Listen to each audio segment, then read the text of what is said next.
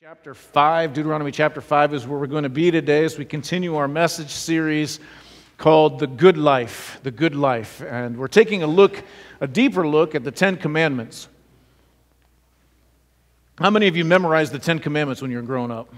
Knew what they were, like they were hammered into your head, right? Last week I shared, we kind of get nervous when we hear the Ten Commandments because they kind of bring up these feelings of, man, if I break just one, I'm going straight to hell. And we realized last week that the Ten Commandments weren't given. They were not given as a requirement for salvation, right? We don't have to, they weren't given like, 1, 2, 3, 4, down the line, 10 commandments, and so if you fulfill all of those, then you have salvation. That's not the case. The 10 commandments were given because of our salvation. They were given to the Israelites after they had been delivered from Egypt and delivered out of bondage, right? And just like they were delivered from Egypt, we have been delivered from slavery to sin. And so the Ten Commandments are there for us to live the good life, to live in harmony. This is the best way I could sum it up, to live in harmony with God and to live in harmony with each other.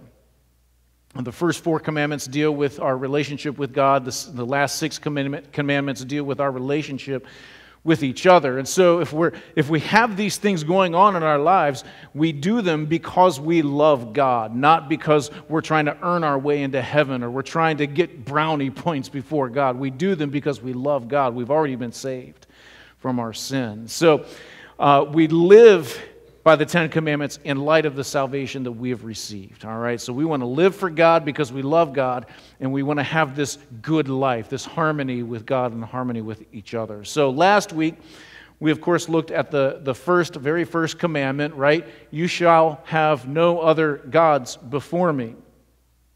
In verse 8, God gives us a second commandment, and it's, you shall not make for yourself an idol.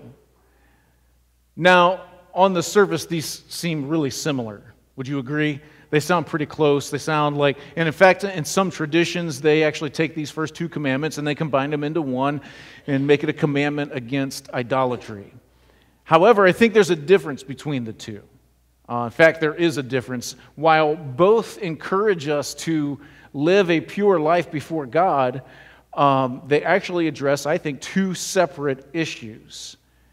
Last week we talked about not having gods before God. The first commandment tells us not to put anything else ahead of God. That there is only room for one throne in our hearts, right? And that should be God. That should be Jesus Christ.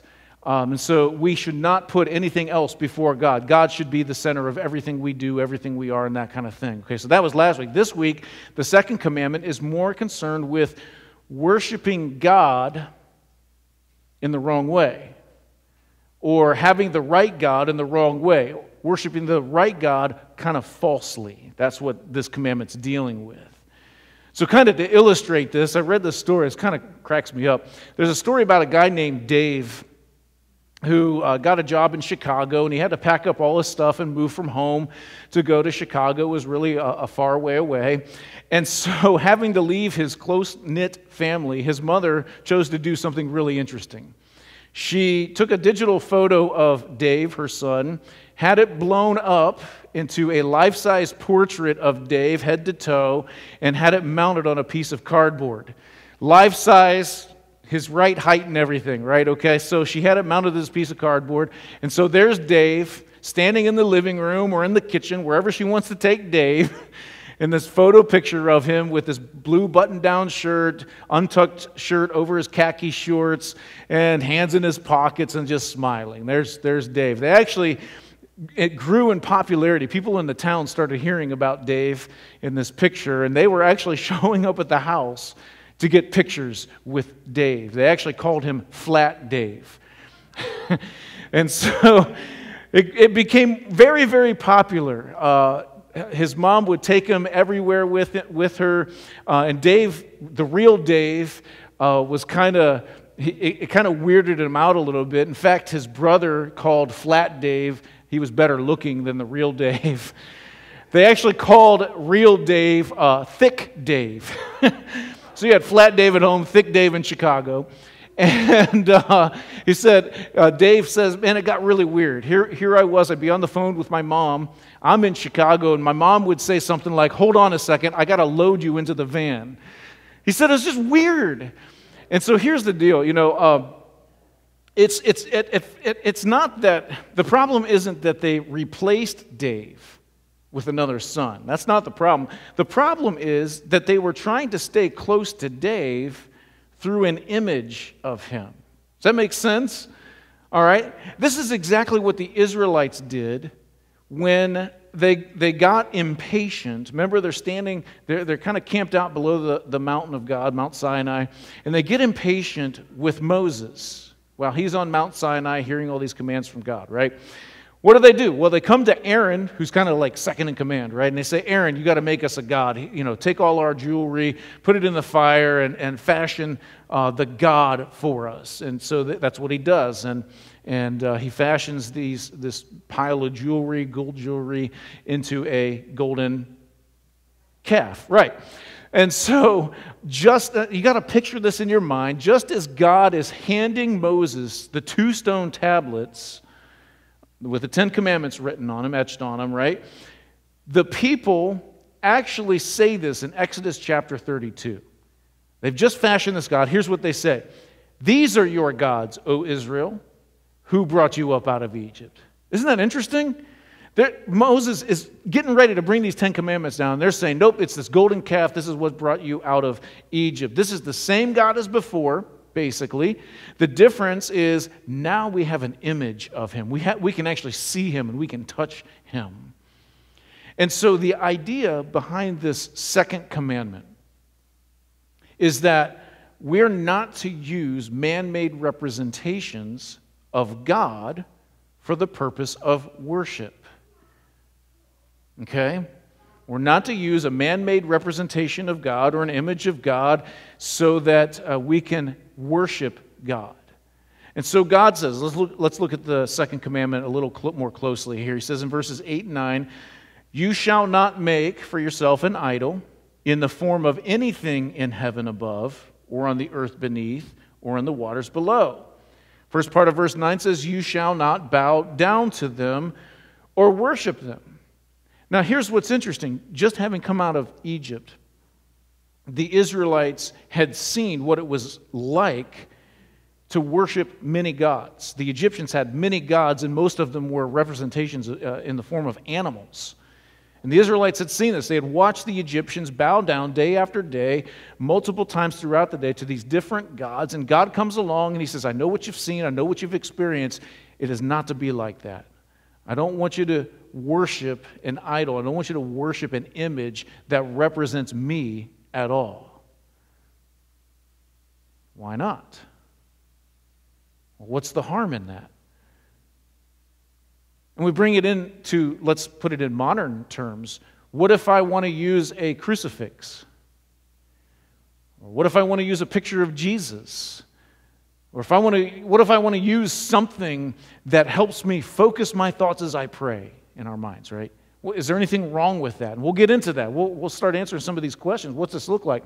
So what is the danger? What are the consequences of worshiping or using an image of God or representation, a man-made representation of God? I'm going to give you 3 of them just now. If you would, take notes in your bulletins there, and the inside is the message notes on that insert. Fill in the first blank. And that is, first of all, man-made images of God minimize who God really is. And think about that. We cannot capture the true essence of the living God. There is no way. I like what John Calvin wrote. He said this, a true image of God is not to be found in all the earth. And hence, kind of if it were, his glory is defiled. His truth corrupted by the lie whenever he is set before our eyes in a visible form. So he says, therefore, to devise any image of God is itself impious, because by this corruption his majesty is adulterated, and he is figured to be other than he is. This is huge. Go back to the Israelites for a moment. The Israelites saw no harm in creating a likeness, an image that represented God in the form of this golden calf. They said, yeah, let's do this. And so they meant that golden calf to be a symbol of the God who brought them out of Egypt. That's what they were going to use it for.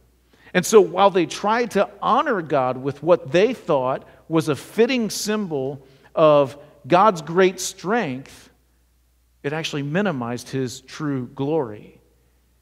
It said nothing of his moral character, nothing of his goodness, nothing of his justice, nothing of his patience, nothing of anything else in his character. It minimized who God was. Today we have, let's go back to the crucifix for a moment. Some of you may have grown up with a crucifix in your home, and there it stood on the wall, Jesus' lifeless body hanging on the cross for all to see, right? Jesus' dead body hanging on a cross. What could be wrong with that? Well, it actually minimizes who Jesus really is, because it hides the fact that he was actually victorious over death, right? He had victory over death. There was power there, and he is still alive, and he is alive today. Jesus' lifeless body isn't hanging on a cross, folks. I had a friend in my very first ministry. I'm a young punk at the time, you know. We go to his house, and we're sitting there, and I look on the wall, and there's a crucifix. I'm like, oh, yeah, now's my chance to get him, right? I said, hey, man, you know, what's the deal with the crucifix? Well, I found out he grew up as a Catholic and all this other stuff. And I said, okay, well, that makes sense. You know, of course, Catholics would use the crucifix as a way to worship God and stuff. And I looked at him, I said, hey, you know, Jesus isn't still on the cross. And it was like a light bulb went off in his head. And in that moment, I'll never forget it, he gets up from his recliner, goes over to the wall, takes it down, and throws it in the trash. And I thought, okay, he got it, you know. Jesus is not on the cross anymore. It minimizes what Jesus did for us. That he did die on the cross, but it doesn't show his power and strength over death. It conceals that. While it depicts his love, it depicts his vulnerability, and I think that's great, it hides the fact that Jesus is powerful, and he overcame death. So we got to think about this. God is limitless in his power and in his knowledge, and you can't confine God spatially in a little box, right? He's everywhere at once. You can't confine God in time. What's the Bible say? He was and is to come. I mean, there's no way. You can't confine him in time. You can't fit God in any kind of structure, in any kind of painting, in any kind of statue. You can't fit God in any kind of movie, try as they might. And I love what King Solomon said in 1 Kings chapter 8, verse 27, because he gets it. He says, here they build this temple for God, right? So Solomon says, you know what? Even though we've built this temple, here's the deal. The heavens, even the highest heaven, cannot contain God. He understood it. He got it. You can depict God as much as you want. You can try to fit him in a box as much as you want. It's not going to happen. Anything we try to do to depict God simply waters him down. It minimizes who he is, okay? Here's the second one. Write this in your notes. Man-made images of God or representations of God incite God's jealousy. And that's right here in this passage. If you want to make a man-made image, you want to try to worship God through some kind of representation of God, it's going to incite his jealousy. Look at verse 9. You shall not bow down to them or worship them, for I, the Lord your God, am a jealous God. Isn't that a kind of a strange description of God? That God would be jealous? And we kind of have this negative view of jealousy, right? It's that green-eyed monster. It's that selfish desire, and I want what you have, and I'm jealous because you have it and I don't. It's rooted in selfishness. But on the other hand, there is one appropriate type of jealousy that's rooted in compassionate love. That God's jealousy isn't this insecure or insane or possessive. You know, when you were younger, maybe guys, you had this girlfriend and she was yours, right? Anyone came close, you got jealous. It's not that. But it's this caring devotion, this intense devotion that God has for us. I like to put it this way. A God who's not jealous over his people is as detestable as a husband who doesn't get jealous over his wife who may be cheating on him.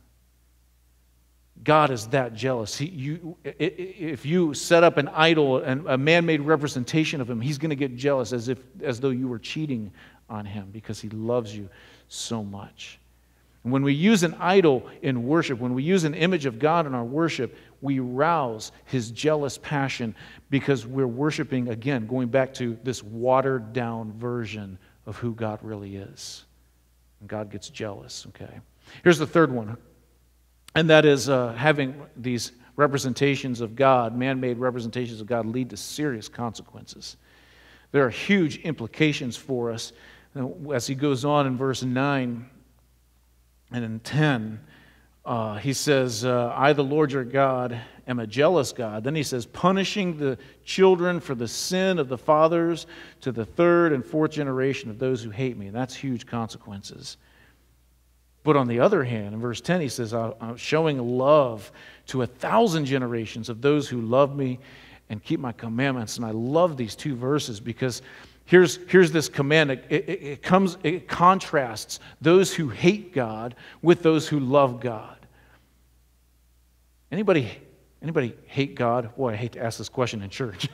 Anybody in here hate God? Good. I don't see any hands. That's a relief. So the question is, how would we get to that point? How would we get to the point of hating God? What does that look like? And it's really simple. You see, you and I today, we could make small little compromises in our faith. And those small little compromises that we might make today have huge implications down the line. And I'll give you kind of an example here, all right? This is just one example of all kinds of different things that could happen. But, for example, we might tell our kids today, you know what? You don't have to go to church to worship God. Anybody ever say that? I don't want to see any hands, but maybe you've said that before. I don't have to go to church to worship God. I can do it in my backyard. I can do it on my porch. I can go out in nature and worship God, and that's true. You can do that, but the second generation comes along and our kids say, hey, mom and dad say I don't have to go to church to worship God, so I'm going to worship God on my own time and when it's convenient. What do? Maybe they don't go to church, maybe they don't show up or whatever, and they kind of drop off. What happens then? The third generation comes along. Mom and dad don't go to church. They don't see mom and dad really worshiping God out in nature and all this other stuff, so what do? They fall completely off. Look around this morning. We have whole generations of family members that aren't here today. And I don't want to blame it just on compromises, but I can almost guarantee you that's what's happened. We made small little compromises as parents, as grandparents, and great-grandparents that led to huge implications down the line where the third and fourth generation, not only did they don't show up in church, they actually, and you may have heard it, and I'm sorry if you have, they actually hate God. They see God as this cosmic guy up there who's ready to smite everybody and kill everybody and judge everybody because we made small compromises. It's a slippery slope. And so that's what ends up happening today. And what ends up happening, and it's so sad because I've seen it so many times in the years of my ministry, you have parents who are begging God on their hands and knees, please God, bring my children back to church. We got to be careful. We got to be careful. The other side of this, and I think this is amazing, because while the disease of God hatred continues to the third and fourth generations, the loving kindness of God extends out to 1,000 generations toward those who love God and keep His commandments. Now, this is pretty cool. I think it's wild to think about. 1,000 generations, that's a very long time. I don't think we have 1,000 generations in human history. Or we're pretty close, I don't know. But God, I love this because God is far more interested in blessing people than He is in sitting back and judging people. The scales are tipped. God's character is weighted toward mercy. That's what He wants to do for you. And I say it's no wonder Paul tells young Timothy in 1 Timothy 4:16, he says, watch your life and watch your doctrine closely. Be careful that you don't compromise. Be careful that you don't just say flippantly these words. Oh, you don't have to go to church. Man, yeah, you don't have to go, but man, you need to be there. It ends up in a whole line of people hating God. Rather than, if you love God and keep His commandments, it goes on to 1,000 generations. And I thank God, man, that my parents and my grandparents made the decision to love God because they're passing that legacy on, and I hope you will too. All right, so how does this apply to us today? What does this look like? You know, again, I said last week, it's not like we have golden calves in the backyard and the full moon comes and we go out and worship these idols, right?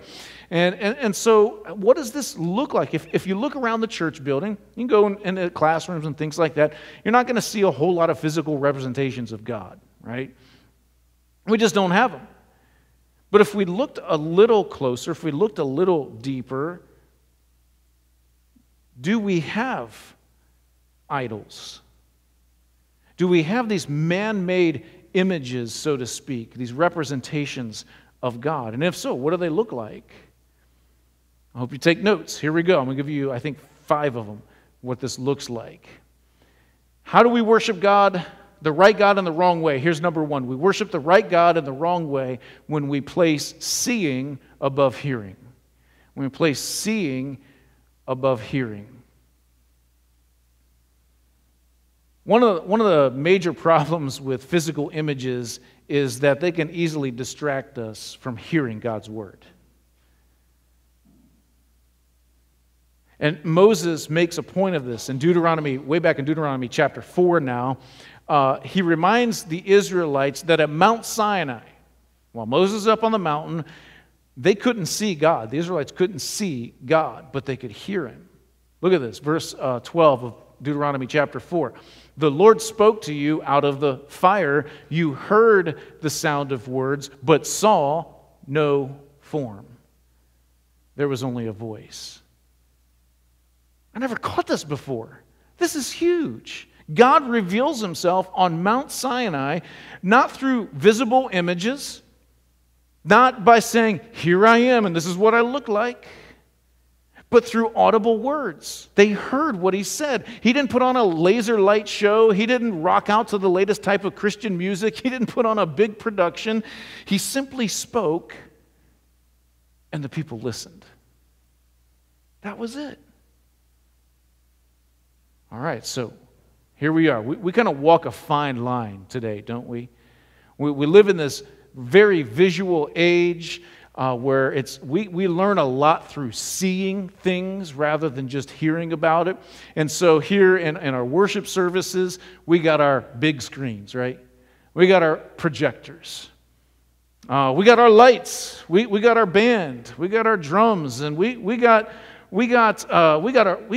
have our cross.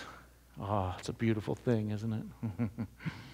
We got our cross. Oh, we got our communion table too. Oh, it's such a beautiful, oh man, beautiful thing. We got our flowers. Ah, man, we got our pews. We got all these visual things that help us, I think, in the way to worship God. And so the question is there anything wrong with these things?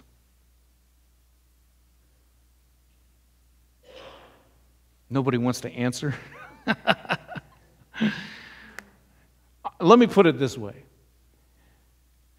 If you can't worship God without these things, you might actually be worshiping these things rather than God.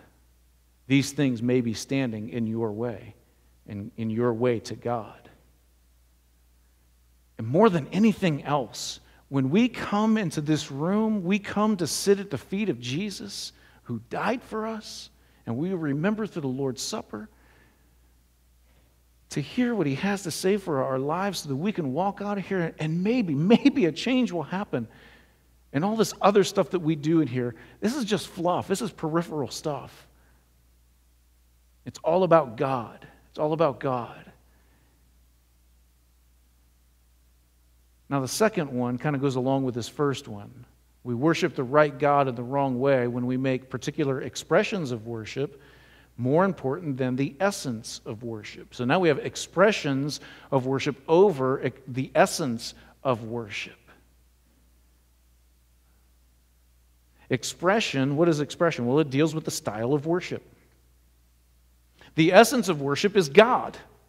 Expression is how we get to God, is how we worship God. We all have preferences in worship styles, don't we? I know we do. You guys tell me all the time. I want to sing all hymns. I want to do a mix of songs. I want to sing all modern songs. The music's too loud. The music's too soft. The music could be more expressive. And on and on. I hear it. We all have our preferences. It's okay. It's okay to have our preferences, all right? Here's the deal. On and on, the battle rages, and some churches, unfortunately, they have split over these things. They have divided over these things. They have closed their doors over these kinds of issues. Here's the thing. When we shift our focus from the person of God, from the essence of who He is, to the style of worship, to the expression of worship, we're in danger of breaking the second commandment. And again, if you say something like, you know what, I just can't worship unless it happens a certain way. If you say, well, I just can't worship God on Sunday mornings because we didn't do this or the order was out of whack. I can't worship God because the music, whatever. If you're saying that, man, I'm telling you, you're in danger of breaking the second commandment. Something's wrong. Listen, God is bigger. God is bigger than any worship style. And whatever our preference is, as long as we glorify the true God and we focus our attention and adoration on Him, we should praise God for that. We shouldn't sit around and complain. Sing my song this morning. Come on. This is about God. What we do here, these guys on the worship team, they're not here to perform for you. Trust me. Their hearts are in the right places. They want to lead you into the presence of God. Plain and simple. They perform for an audience of one, and that one is Jesus Christ.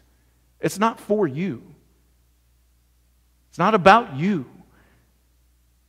But it's a tool for you to glorify God. Amen? All right. Here's the third one. We worship the right God in the wrong way when we imagine God to be someone we manipulate. We can manipulate. So for years throughout human history, man has loved to create these images of God so that they can toy with God. If I do it just the right way, right, then God will bless me. And we're no different today than all of human history, man. You know, we think if I just do it the right way, God will bless me. We want this user-friendly God who adapts to our desires, who adapts to our purposes, and we think, if I do it just the right way, then He'll bless me. If I pray a certain way, if I say the exact words that God wants to hear come out of my lips, if I go to church, if I have enough faith, if this, if that, if I have my quiet time with my God each morning, then God is going to heal me, then God is going to make me rich, then God is going to bless my family, then God is going to whatever, you fill in the blank. This is crazy theology. There is no truth in this. I don't preach a health and wealth gospel. You're going to have issues in life. Things are going to pop up, and you're going to be like, why is God doing this to me? God's not doing it to you. Satan's doing it to you. But God, I promise you, Romans 8:28, God will make all things work together for the good of those who love Him and who have been called according to His purpose. Amen? He will use it. No matter how bad it gets or even how good it gets, God will use it for good. And we can't manipulate God with any of our actions. It doesn't work. He will not be manipulated. If we're trying to manipulate God, we may be in danger of breaking the second commandment. Here's the fourth one. We worship God the right way, or the right God in the wrong way, when we worship Him for a select few of His attributes. A select few of His attributes. I call this the pick and choose theology. Maybe you love certain aspects of God. You read your Bible and go, yeah, man, I love that. That's great. Yep, I'm all for that. And then you read something else, you go, no, that can't be God. So you kind of pick and choose, you know. There are those who love, they want a God of love, right? They focus on God's love and His compassion and His mercy and His kindness and His goodness, and on they go. But they kind of leave out the things like God's holiness and His justice and the reality of heaven as well as hell. We want to write hell out of the book, right? No way God would do that. And so we pick and choose what we like about God. And man, that's putting a man-made representation in front of God and saying, that's who I want. Other people, they want a God who is holy and big and way out there and sovereign above and beyond any of us. And so they focus on those attributes, but they forget that God is close. He's our Father. He cares about us. And when we draw near to Him, He draws near to us. And so they forget about that. Listen, we can't put God in a box. We can't pigeonhole God into some attribute to make Him an idea that we love. We got to accept it all, right? That's what He's there for. I mean, He is the God of everything. And so we can't pick and choose. If we are, we're in danger of breaking the second commandment. Here's the last one. We worship God, the right God, in the wrong way when we dissociate our concept of Him from the impact He has on our lives. There's a disconnect here. When we worship God in the right way, and I'm not just talking about Sunday mornings, I'm talking about every day of our lives. When we worship God in the right way, He will impact our lives. How many of you have been impacted by the God? Yeah, we all have, I'm sure. He impacts our lives. And when we really worship Him for who He really is, we leave out these man-made images, He will impact our lives. We live in a country where scores of people, thousands, hundreds, millions of people probably, they claim to have a relationship with Jesus. But when you corner them and you ask them about their relationship and how it really impacts their lives, they fall flat. They don't have an answer. I don't know how Jesus impacts my life. That's sad. And so listen, if you came in here, if you think you can come in here and sing a few songs and pray a few prayers and feel all tingly all over, maybe even get convicted by the sermon, and then if you head out of here and you think you can live however you want to live, you might think you're worshiping the right God, but man, you might be doing it in the wrong way. Because if you don't allow God to impact your life and to change how you live, something's wrong. You can hear all the great sermons you want. You can sing all the wonderful worship songs you want. You can turn K-Love on and Air One on your radios and The Fish on your radio, and you can sing at the top of your lungs all you want. You can gulp down as many crackers and grape juice as you want. But if God does not affect the way you live, you might just have some idols standing in the way of your relationship with Him. Now, here's the strange thing about all this, maybe a mystery, if you will. The same God who tells us, do not make for yourself an idol, an image of Him, has in fact given us an image of Himself. Who is it? Yep, Jesus Christ. Colossians 1:15, it says, Jesus is the image of the invisible God. Hebrews 1:3, Jesus is the exact representation of God's being. Jesus Himself said in John 14:9, anyone who has seen me has seen the Father. God gives us an image of Jesus Christ, an image of Himself through Jesus Christ. And we don't know what Jesus looked like. It's not like we sit around worshiping this whatever picture of Jesus. We have no idea. Those are renditions, the ones you buy in the stores and stuff. We have no idea. We don't worship that anyway. But in order to worship the right God in the right way, we need to focus on the person of Jesus, what He did for us, and who He is, rather than this image. When we do that, we find ourselves becoming more and more like Jesus. Our lives are transformed. So we go back, kind of full circle here. The privilege of having the salvation from God goes hand in hand with a responsibility to do what He asks us, to follow these commandments.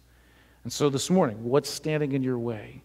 What are you placing above God? What are you saying? If you're saying, I can't worship God unless, and you fill in the blank, whatever unless is, you may have an idol. And my prayer is this morning that you would abolish that idol and that you would focus on Jesus Christ. There's also